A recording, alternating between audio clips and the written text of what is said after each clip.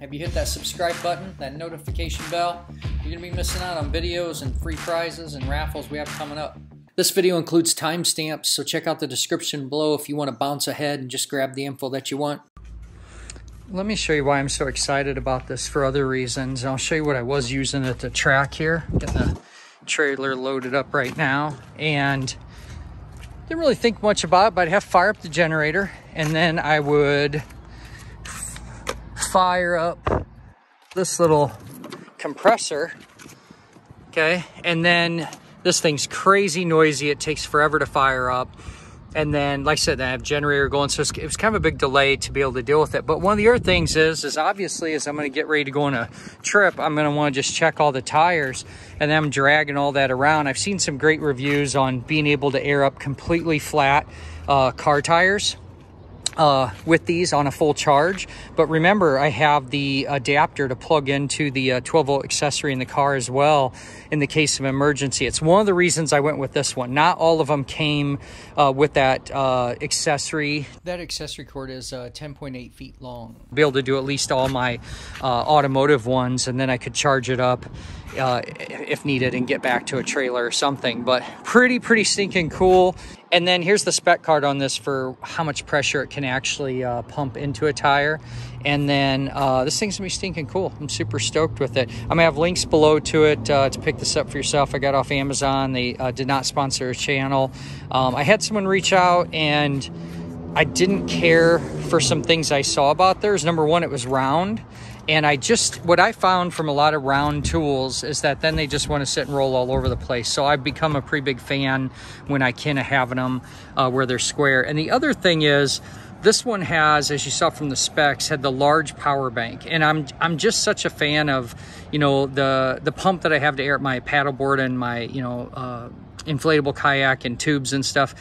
Is got a big battery pack in it. So I was just thinking, like, going camping, having 3-4 different things that have big battery packs would get me through some significant time to charge some stuff out in the woods. So anyway, what do you think? Put some comments below. You think this thing's pretty cool?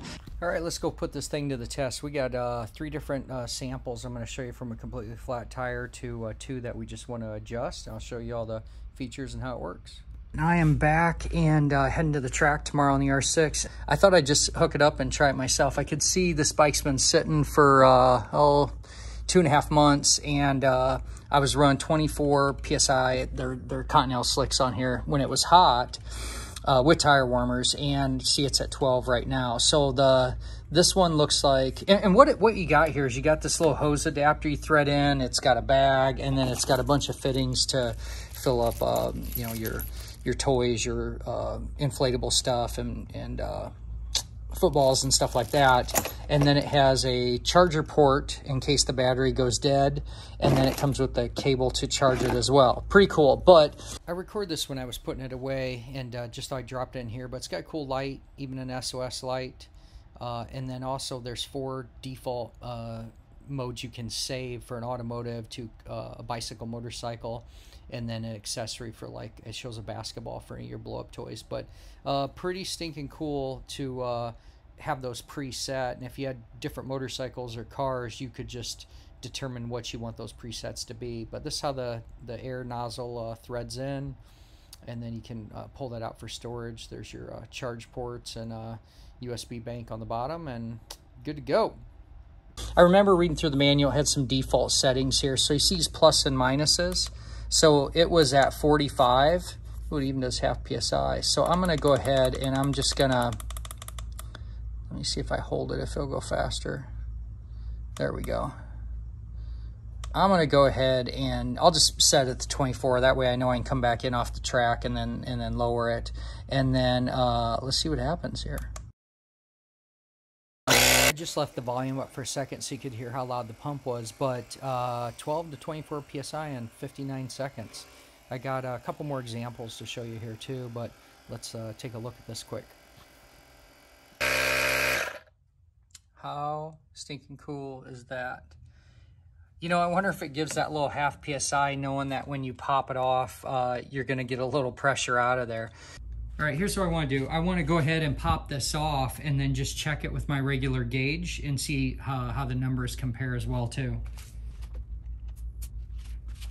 And I've had this one tested at the track against reputable tire gauges, and through quite a few different gauges, and they just kept all reading the same, so I feel confident about that.